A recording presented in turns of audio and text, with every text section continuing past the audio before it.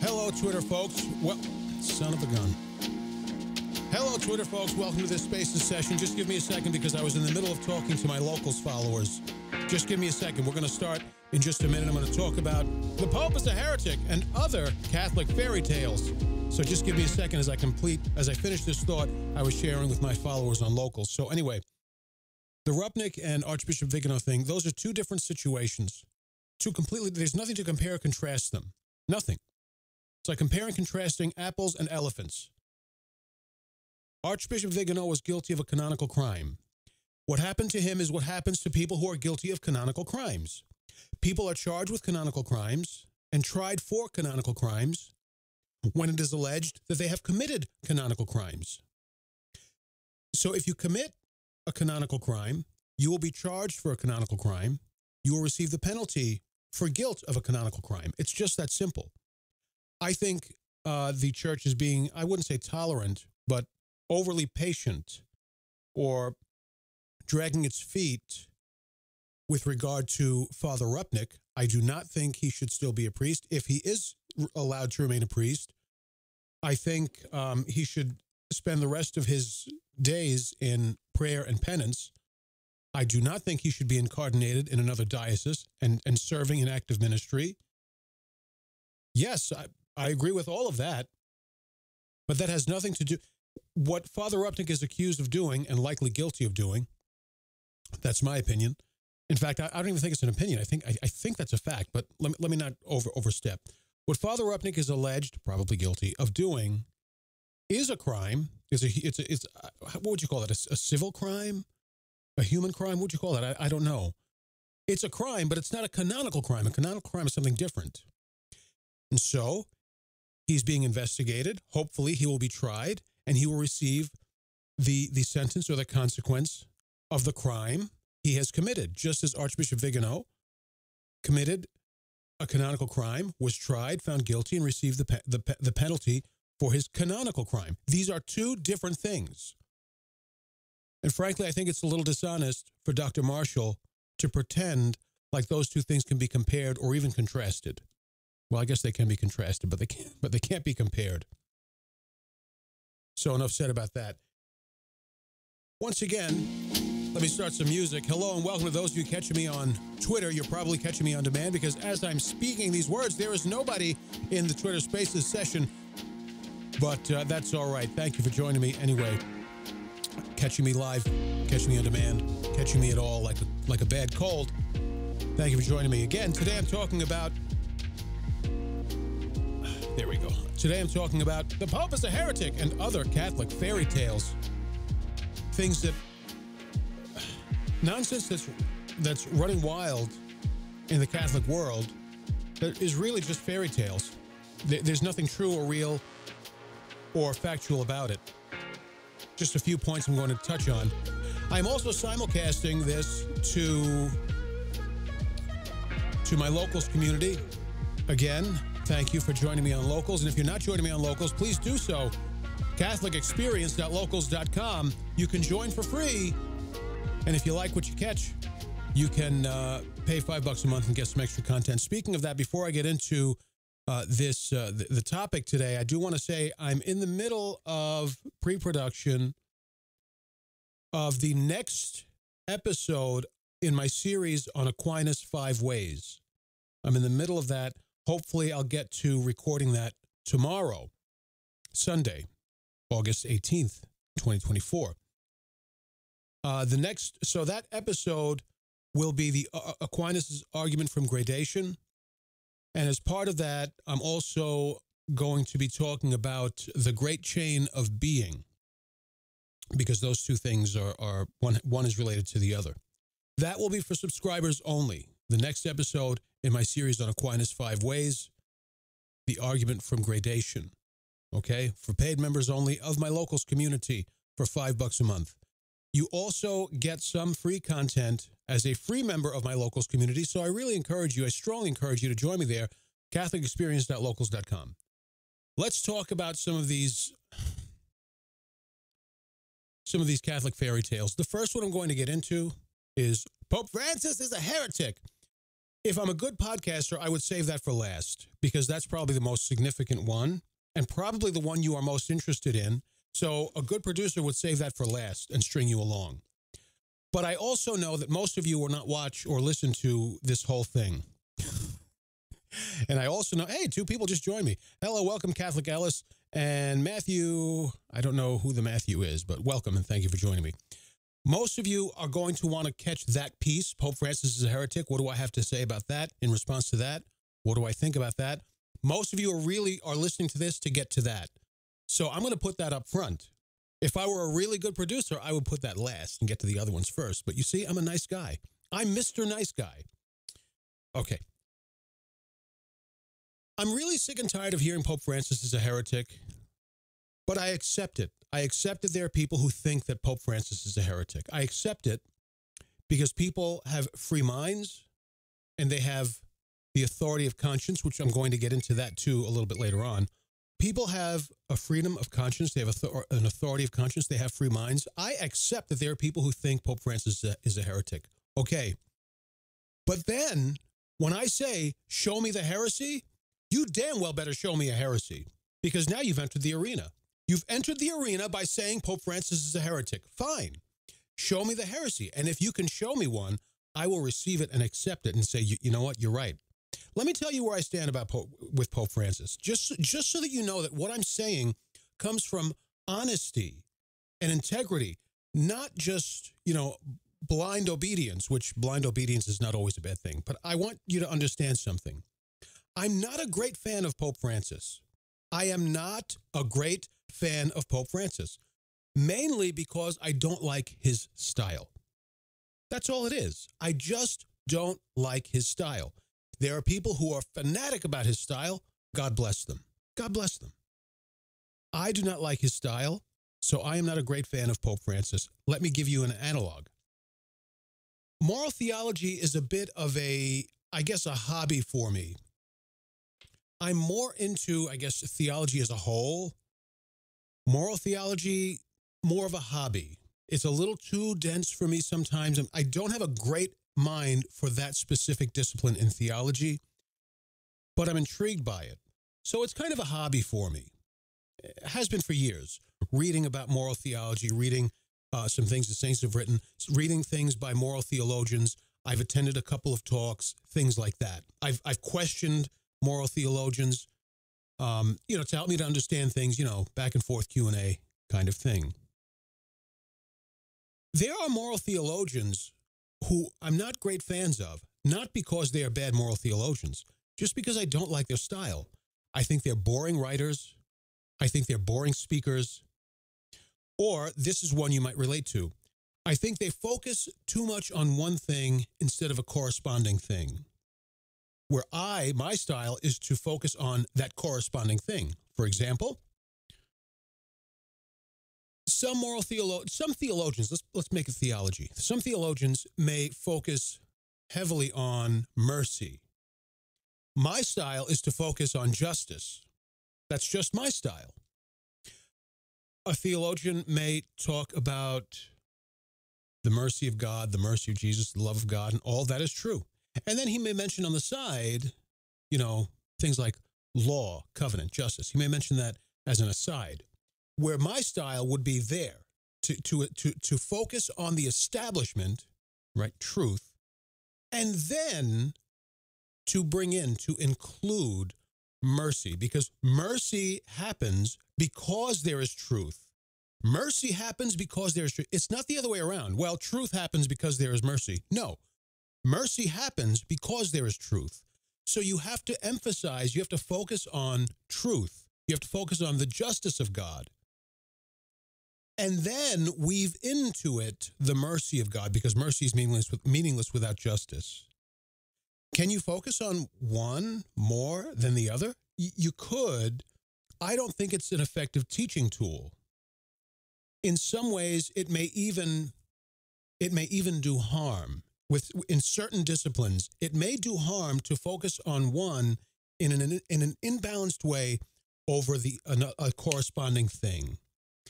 Some moral theologians do that, and it kind of gets under my skin, where they'll focus on a topic. Let's say it's, I don't know. Let's say it's conscience, since conscience is going to be part of this episode. They focus on the authority of conscience, but they don't include, or they just barely include, the corresponding fact that as part of the authority of conscience, we also have to obey the authority of our conscience. So when our conscience tells us, I feel like doing X is okay, but the church does say that doing X is wrong. Well, we have to obey our conscience too. When our conscience prods us and tells us there may be some information we're not considering, in obedience to conscience, we have to go and look for that information. I think doing X is perfectly morally okay. Well, the church, and then your conscience says, well, but we do know the church says it's wrong. Then, in obedience to your conscience, you have to look into what the church teaches and why it teaches that. Some moral theologians, when they talk about something like conscience, they will focus on the authority of conscience over that of doctrine, believe it or not. But they will not talk about how we also have an obligation to follow our conscience in honest and open consideration of the authority of the church. It's a matter of style. That's all. It's only a matter of style. So I'm not a great fan of Pope Francis because I just don't like his style. I don't like how he communicates. I don't think he's a bad theologian. I also don't think he's a brilliant theologian. I think he's a normal theologian. I don't want to say adequate because that almost sounds like, you'd pick up his theology in a discount store. It's not like that. I just think he's a normal theologian. That's all. I don't think he's a great theologian. I don't think he's a bad theologian or a subpar theologian. But I don't think he's a great... You understand where I'm coming from? Okay, now, that's where I stand on Pope Francis. Not a great fan, but it's not because I think he's a bad theologian, because I don't. And it's not because I think he's a bad pastor, because I don't. I just don't like his style. That having been said, I hear a lot that the Pope is a heretic.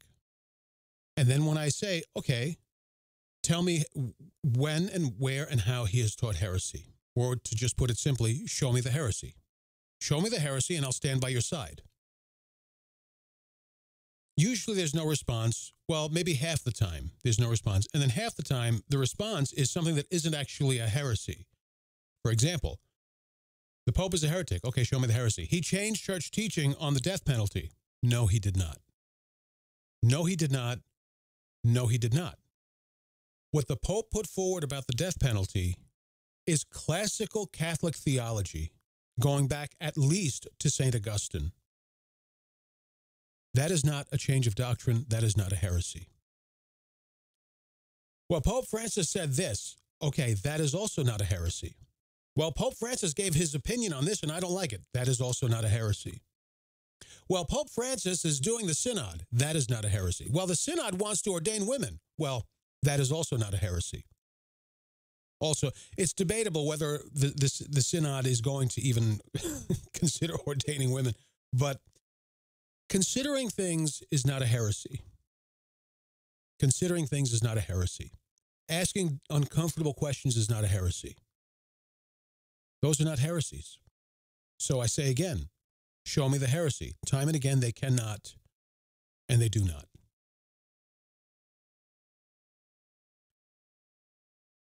Let's talk about, just for a second, what a heresy is. A heresy is a deliberate and obstinate denial of a truth that must be believed by divine or by in the Catholic faith. A deliberate and obstinate denial of a truth or of a core doctrine of the faith. Okay? This refers to doctrines that have been officially defined by the Catholic Church as necessary for belief. Fratello e fratelli, you do not have to wear a scapula. Oh, heresy! That's not a heresy because a scapular is not necessary for salvation. It's not part of divine revelation. You see? It also has to be deliberate and obstinate. Not just a slip-up, not just a misunderstanding, or a bad communication, or even bad representation of what the church teaches. It has to be deliberate and obstinate. It has to be a rejection or denial of a core doctrine of the faith. For instance, you may believe that the Eucharist is the body of Christ, or you can believe that it is not the body of Christ. That is a heresy. That is a heresy. Now, someone would say, well, actually, Holy Father, the Church teaches authoritatively that the Eucharist is the body of Christ.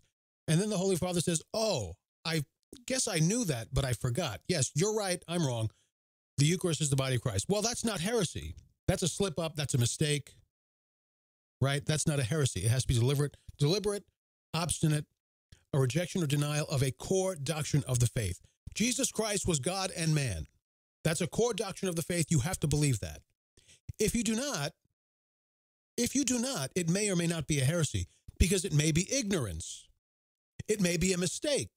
It may be misinformation that you received from someone else. That doesn't make you a heretic.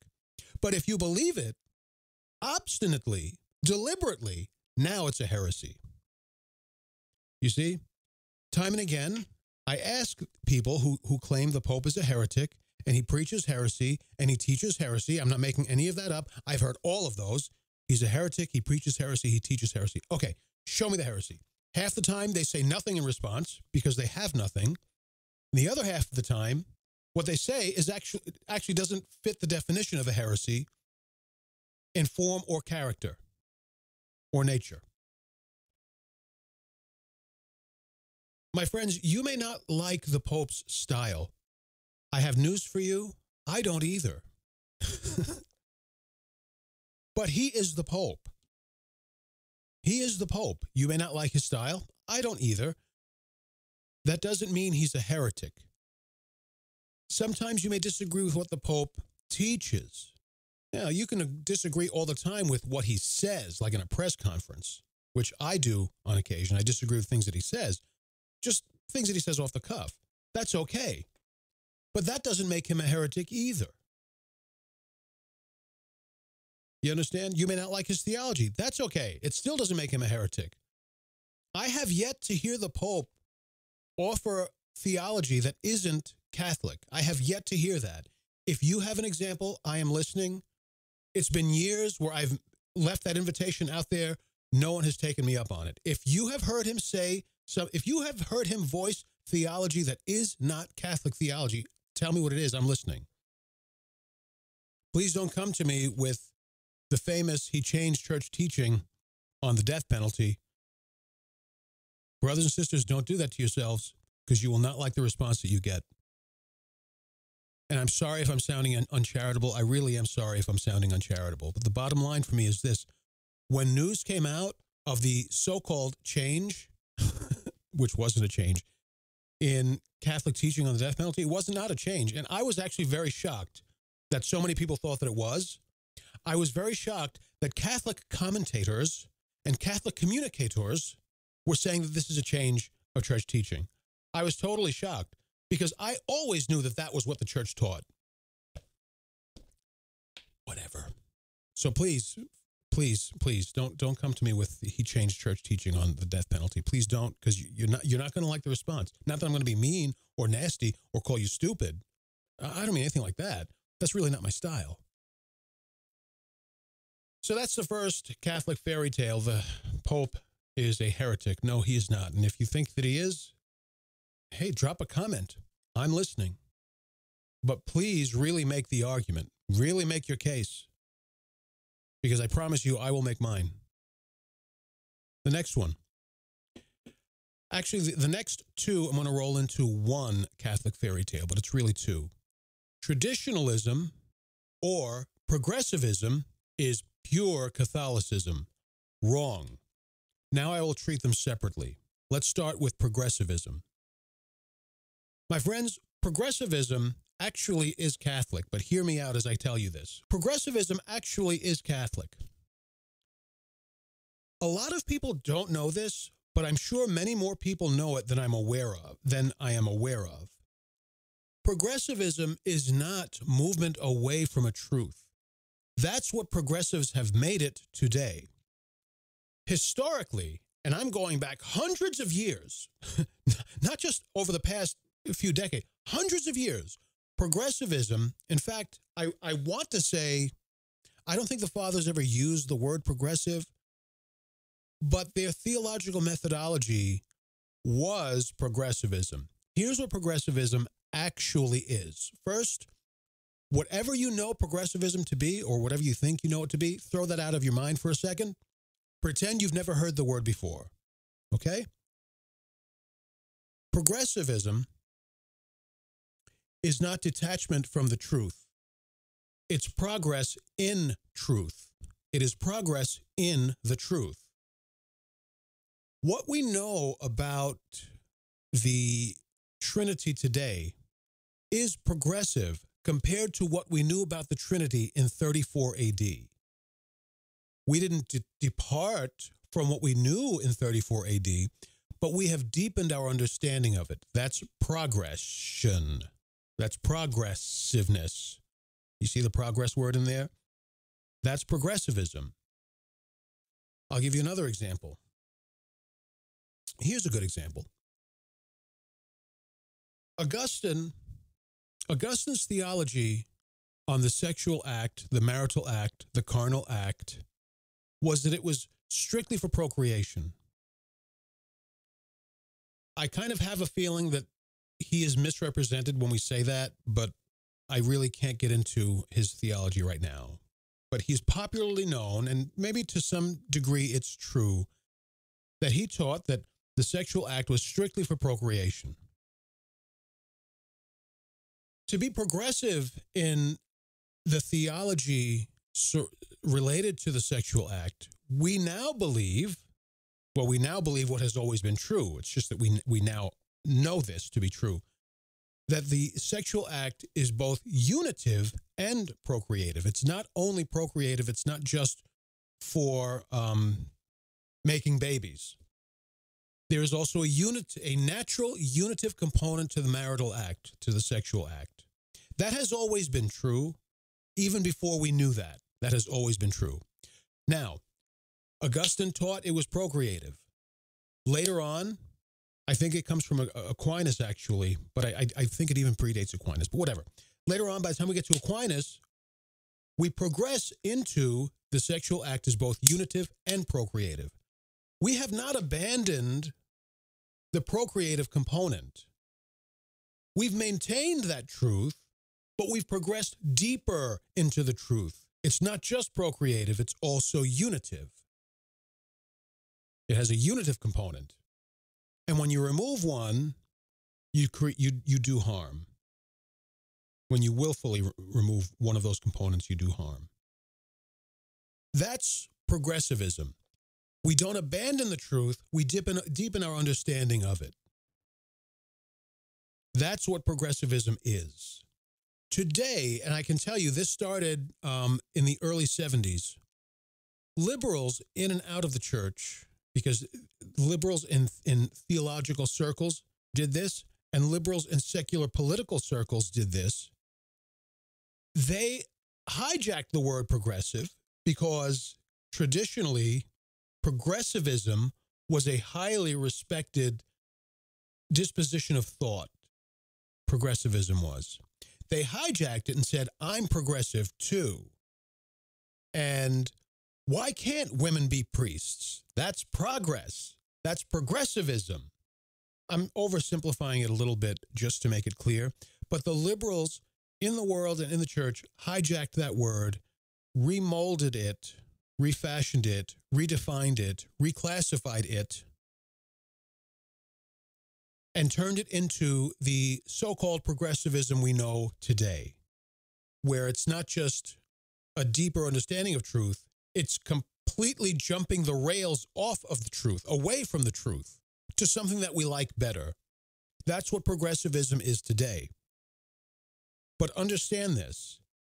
When we think of progressivism that way, we are believing in a Frankenstein. We're not believing in a real thing. Because that's not what people see as progressivism today is not progressivism. Because progressivism maintains the truth, but deepens an understanding of it. Progressivism today is a total abandonment of truth if that's what we feel like doing. Okay, so what we see as progressivism today is actually a Frankenstein. It's not really progressivism. It's just what people are calling progressivism. Now let's get back to the fairy tale. Progressivism is pure Catholicism. Well, in a way it is, but not the way they think progressivism is. It's very Catholic always to ask questions, to explore the truth so that we can more deeply understand the truth, not so that we can change it, but so that we can more deeply understand it. That is very traditionally, lowercase t, Catholic. Traditionally, lowercase t, Catholic.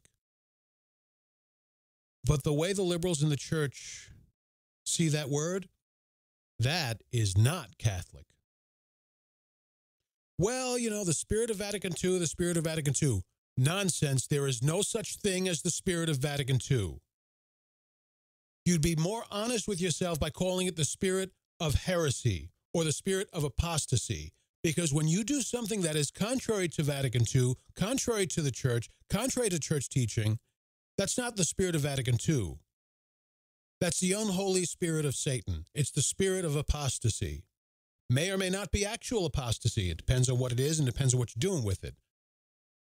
But it is not the spirit of anything Catholic. And that's just the bottom line. Progressivism is Catholicism. Nope, I'm sorry. It is not. It used to be, before the liberals hijacked that word, it used to be. It ain't anymore. That's a fairy tale. What about traditionalism?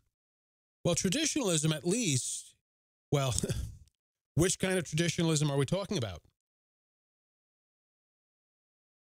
For the purposes of this explanation, I'll just say ordinary old traditionalism. But there are at least 3 degrees of traditionalism. Let's just talk about the first degree, which is basically constituted by things like I like the traditional Latin Mass. I like the old trappings, liturgical trappings. I like using the old words for things. I like to say lauds and matins. I like to say Holy Ghost, which don't get me started on that one. And I like the traditional Latin Mass. I like to receive communion on the tongue. I like to receive communion while I'm kneeling down. Or I like to receive communion kneeling down and on the tongue. Not only do I like these things, but I prioritize them. I only ever go to a traditional Latin Mass. I only ever receive communion kneeling down and on my tongue. I only ever say Holy Ghost. I only ever read the Douay Rem version of the Bible. Again, don't get me started on that. All right, so that's what ordinary old traditionalism. We're not talking about radical traditionalism, and we're not talking about sedevacantism, which is traditionalism also, but it's a completely extreme version of it. So we're not talking about sedevacantism. We're not talking about radical traditionalism. We're just talking about ordinary old traditionalism. That's still Catholic. But is it pure Catholicism? I wouldn't say it's wrong to say that, but I will say it's imprecise and therefore it's incorrect. It's not wrong. It's not morally wrong or even factually. It's just factually imprecise and therefore incorrect. There is a purity to Catholicism, and it is not expressed in what we today call traditionalism. It is expressed in apostolic tradition, capital T tradition. Let me repeat and clarify. The purity of Catholicism is expressed in sacred tradition, not in lowercase t traditionalism. Does that mean going to a traditional Latin Mass is un-Catholic? Absolutely not. I am not saying that. I am not saying that any of the things that ordinary old traditionalists do is not Catholic. I'm not saying that. What I'm saying is it is not necessarily the purity of the Catholic faith or the purity of Catholicity or the purity of expression of what Catholicism is. It is not. It is Catholic, but it is not Catholicism in its pure expression. Because the church had none of those things in 34 AD. And if you're going to tell me, as a traditionalist, that you embody the true and pure Catholic faith, whereas the apostles in 34 AD did not, well, have fun making that case. And of course, I don't think any traditionalist would attempt to make that case. Right? But then why do so many, and very many do, not all of them do, but very many do, will assert either explicitly or strongly implicitly, they will strongly imply that because they are traditionalists, they are more purely Catholic. My friends, that is a fairy tale. It is not true. There is no truth to it. Yes, it is Catholicism. It is not Catholicism in its purest form. So what is Catholicism in its purest form? It's a term I don't really feel comfortable with, pure or purest. But I would say, if you are faithful to apostolic tradition, if you are faithful to everything the church teaches, and if you are faithfully applying gospel principles and obviously following the commandments, but that's kind of part of the game, right? I would say that's, I guess, Catholicism in its purest form, with one additional component. What do you do to serve others? What do you do to serve others? Because you haven't got Catholicism in its purest form unless you have that component. You have to have all the other ones I said, plus that one. Gospel principles, adherence to church doctrine, obedience to the magisterium. Yes, even the Pope, even Pope Francis. Adherence to sacred tradition. You have to have all those components, but also, do you devote your life to the service of others? If you fail in that, if you don't really spend much time serving others, I am not saying you're not Catholic. What I'm saying is, it's not Catholicism in its purest form until you are serving others. Then it's Catholicism in its purest form. But to say that progressivism is pure Catholicism, after all, look at how progressive Jesus was. Nonsense. And I'm trying very hard not to use the term BS, which I've been using a little too much lately. Look at Jesus. He was progressive. Nonsense. Fairy tale. And they all lived miserably ever after. Traditionalism is the purest form of Catholicism. That's why everything I say, I'm going to chant. And everywhere I can get away with it, I'm going to say something in Latin. That is not Catholicism in its purest form.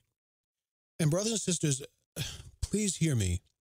I was studying Latin on my own at 13. What were you doing at 13? Reading comic books?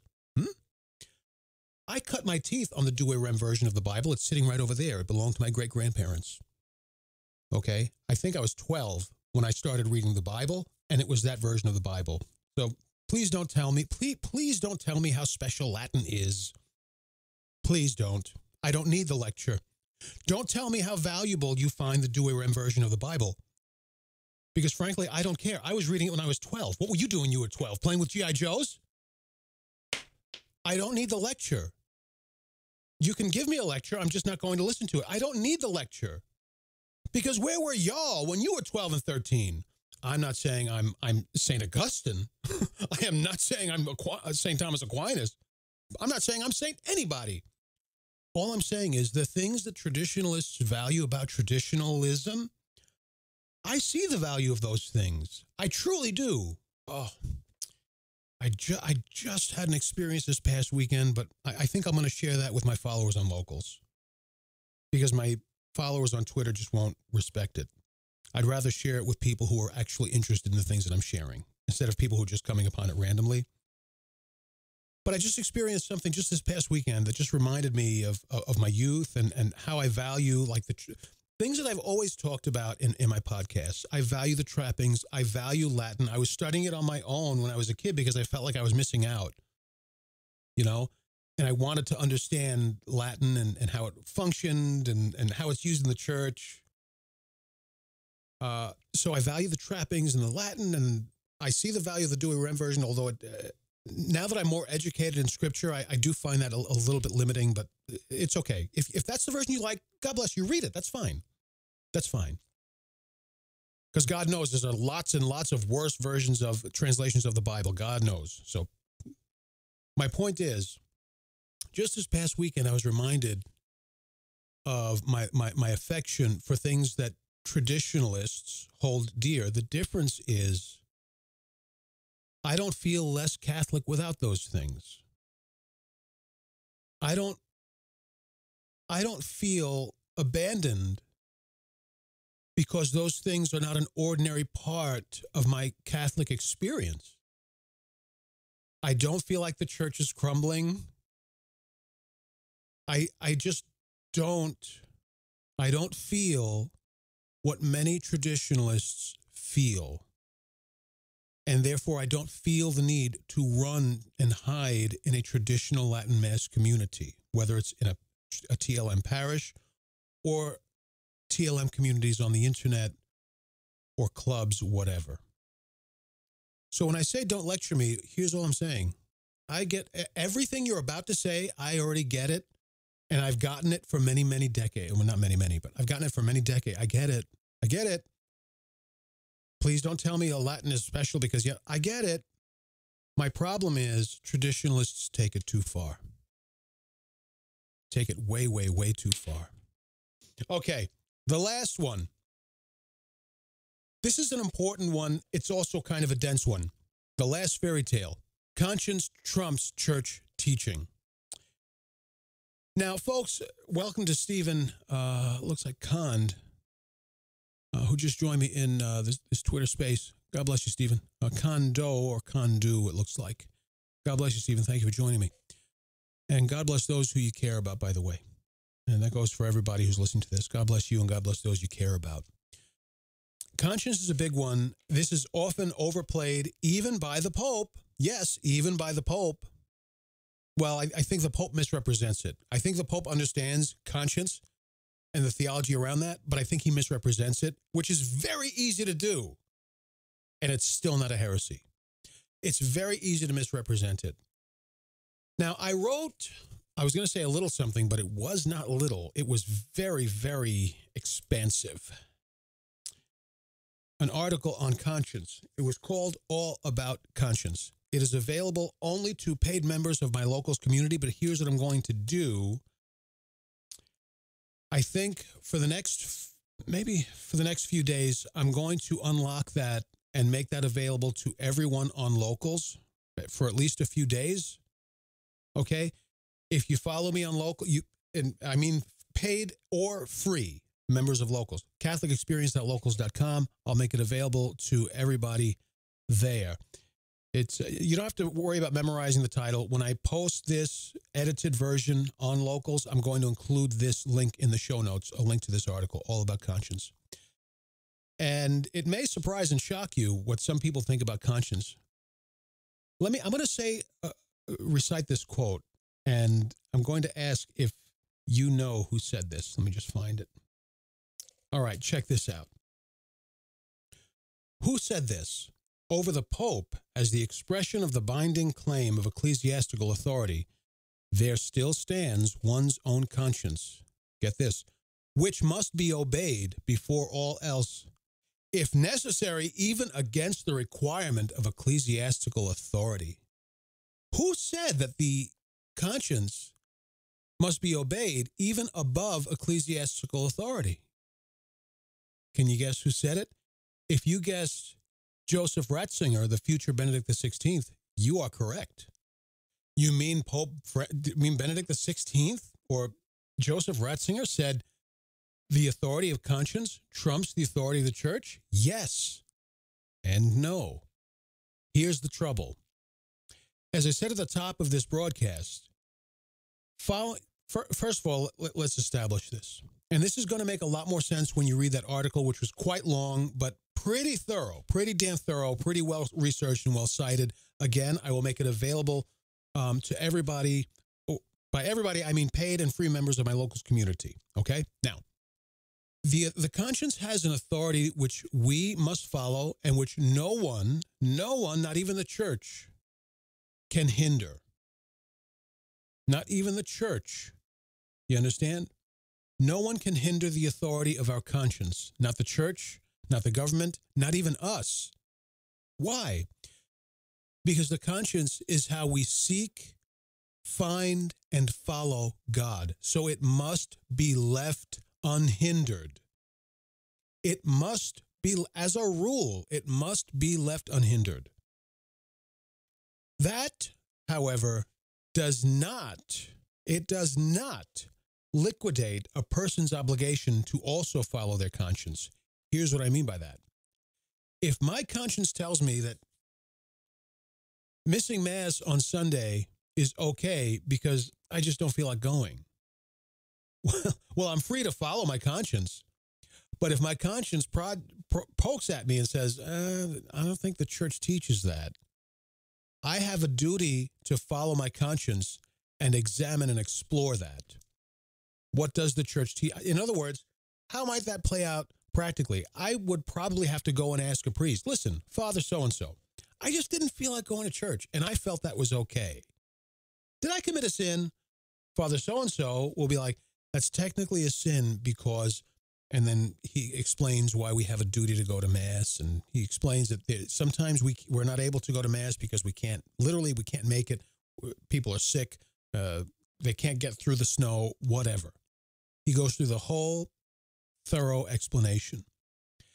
Now the person's conscience is well informed. Now they have a duty to follow their conscience. They have a duty to obey their conscience, which now tells them, you better get your lazy ass up and go to Mass. You see how that works? They have a duty now to follow their informed conscience. The trouble is, while we have a responsibility and a duty to follow our conscience, most consciences are grossly uninformed or ill-informed.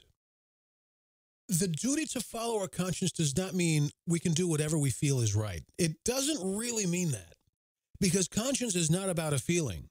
Conscience is an illumination of the mind. The emotions get involved a little bit. The emotions lend definition to our interpretation of conscience, but really it's an intellectual faculty or facility. It's an intellectual facility. And grace illuminates the mind. And grace, which illuminates the mind, also strengthens the will so that we're able to follow our conscience, even if deep down we really would rather not. I would rather not have to go to Mass, for instance. But I know that I have to, and so I will. Well, authority of conscience, people can just do what they feel is right. That is a fairy tale. Fairy tale. It is not truth. It is not fact. It is not reality. It is a fairy tale. I don't care if Pope Francis appears to have said it, which it could be interpreted that way. It could be interpreted that way, that Pope Francis has said that. For instance, let me give you a quote from 2020. Freedom of conscience always and everywhere must be respected. Well, it could appear that Pope Francis is saying whatever you feel is right, do. But that's not what he's saying. Freedom of conscience always and everywhere must be respected. But that is not Pope Francis saying whatever you feel is right, do that. It's a fragmented quote, but it's another example of why I don't like the Pope's style, because to just drop it there, very dangerous. That's very dangerous to just drop it there. Again, it's just a quote segment, but still, in the whole general audience in 2020, it was just a disaster of a communication, what he said. Anyway, the idea that we can do whatever we feel like because authority has conscience has an authority is a fairy tale. Because the conscience knows that we have to seek out all of the facts. We have to give consideration to all of the facts, especially if a source of the facts has competency in the facts. So, Joe the barber telling me it's okay to miss Mass? Well, Joe the barber has no competency. The priest at the local parish, he has competency because he's a priest. He knows the faith. He knows the theology. He knows the scripture. He can make a complete argument. So I, in obedience to my conscience, that's where I have to go to get the facts. And then I take in the facts, and then the facts inform my conscience. And then I have a duty to follow my conscience and to do what is right. What I come to know is right. What I come to understand is the right thing to do. When we say people have to follow their conscience, and we do not also say, but their conscience has to be well informed. Now, they have to follow their conscience anyway, even if their conscience is uninformed, because that's an ecosystem an outside agency cannot get involved with, right? I don't know how well or poorly your conscience is informed. I don't know why it's informed or misinformed the way it is. I can't get into those weeds because I can't read your mind. But what I can do is say, yes, you have to follow your conscience, but your conscience has to be empowered. Otherwise, you're following a zombie. You're following a zombie. And no one will ever say that following a zombie is a good idea, or that following a car being driven by a blind person is a good idea. No one would say that. And so following a conscience that is ill-informed, underinformed, or just plain old uninformed, that is also not a good idea. Doing what you feel is right. Ridiculous. Ridiculous. Don't do what you feel is right. Do what you know is right. Well, I know that going to Mass is right, but I just feel like I shouldn't have to do that. You see the difference? Now you're doing what you feel is right, even though you know better. So which is it? If I feel something is right, even though I know something is wrong, well, which one do I follow? Well, conscience is not an emotion. Conscience is in your intellect. So if you know it's right, it doesn't give a damn what you feel like. You have to do what you know is right. That is following your conscience, what you know to be right. You understand? Conscience trumps church teaching. That is a fairy tale. That is a Catholic fairy tale. So there you have it. We've covered Pope Francis is a heretic. That's a fairy tale. Traditionalism or progressivism is true Catholicism. Those are two separate fairy tales that I treated as one. And then conscience trumps church teaching is also a fairy tale. Before I head out of here, let me top off with this last announcement, which you might have heard me talk about in bits and pieces here and there. I've largely stepped away from the public podcast because I finally have a new job, thanks be to God. The new job started a lot sooner than it was supposed to, thanks be to God. But now I don't really have a lot of time to devote to the public podcast. But I don't want to stop communicating with you. I don't want to stop doing podcasty things. It's in my DNA.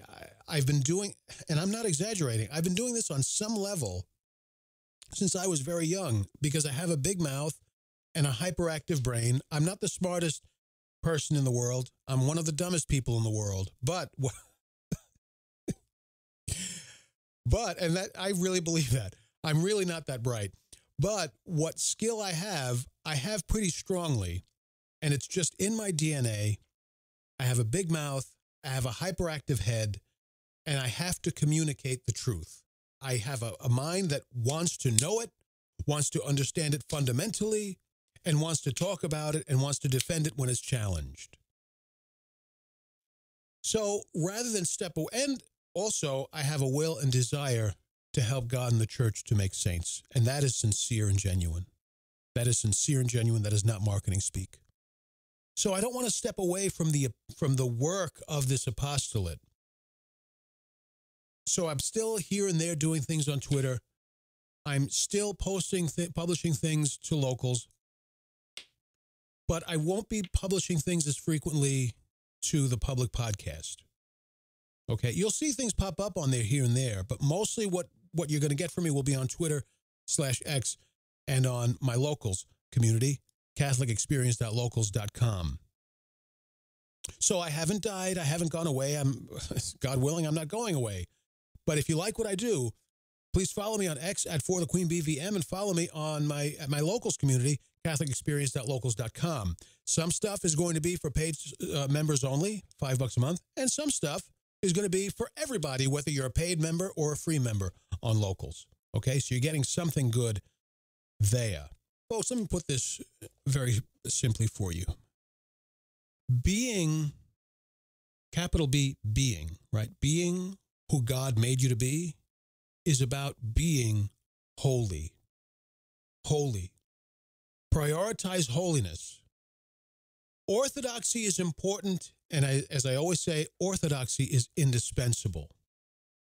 But it is not enough. At judgment, God is not going to ask how orthodox you were in life. He will not ask how traditional were you in life. God is going to assess your holiness. Your holiness is what's going to get you through those gates.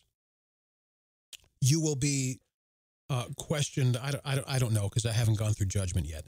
But how you lived your life is all going to come to bear. The good things you've done, the bad things you've done, the amount and level at which you tried your hardest. All of those things are going to come into play.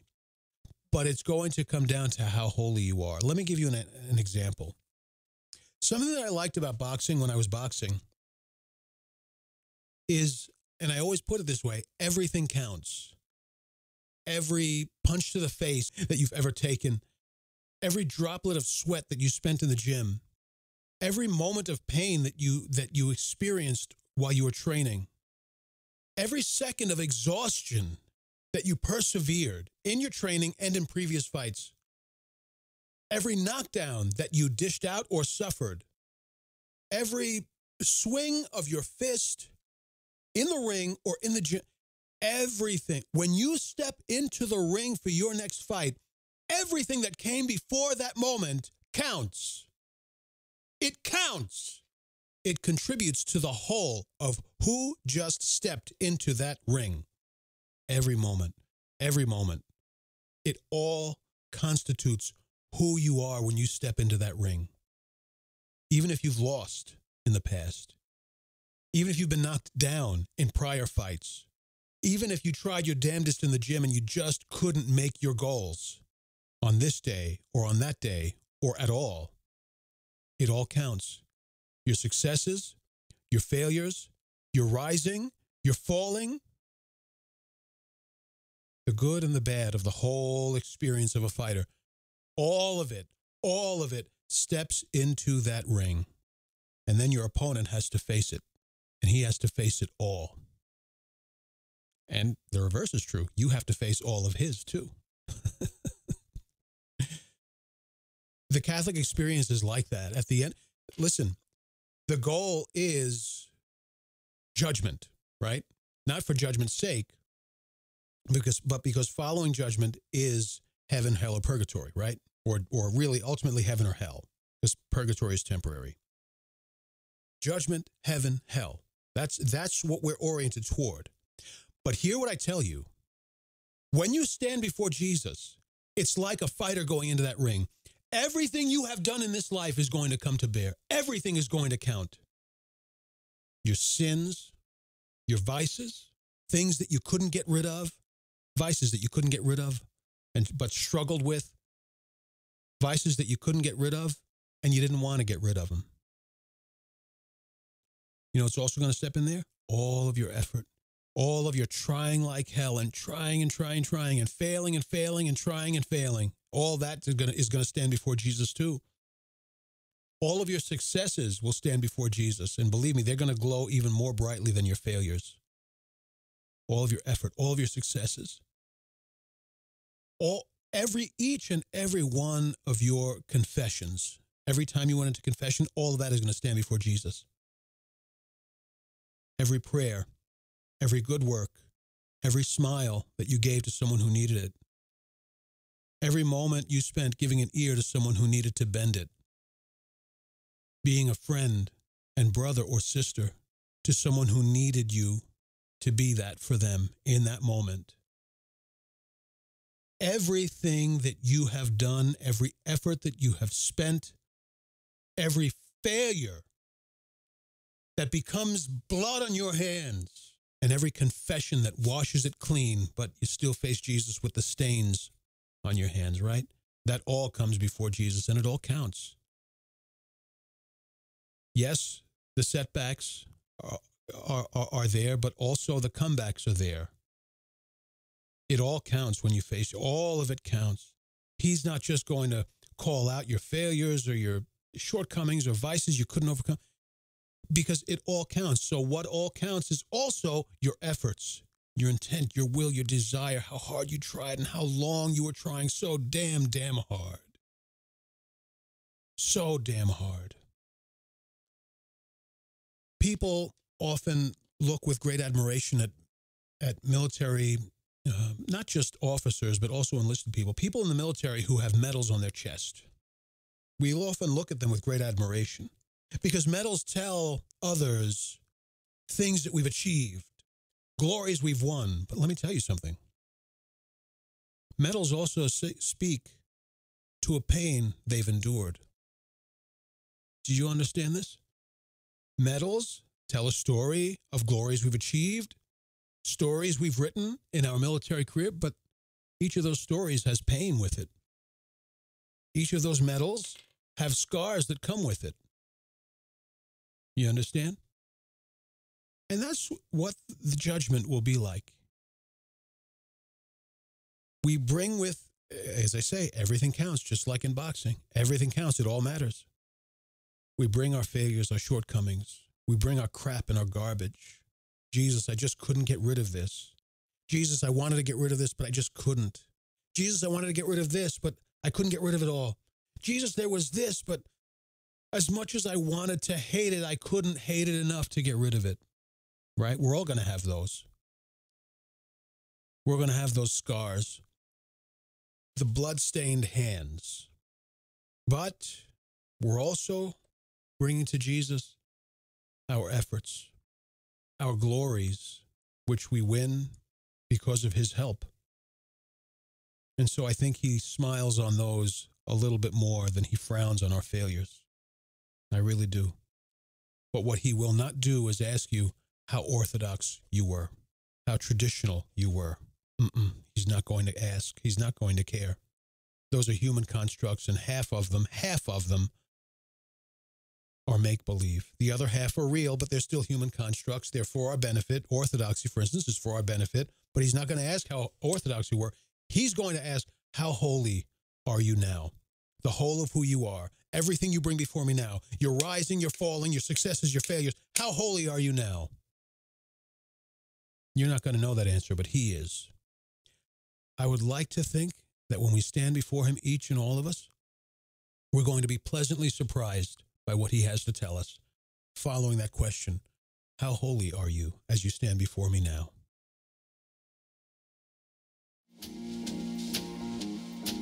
Holiness is the point, my friends, not orthodoxy. Orthodoxy is indispensable, but remember to be holy and be saints.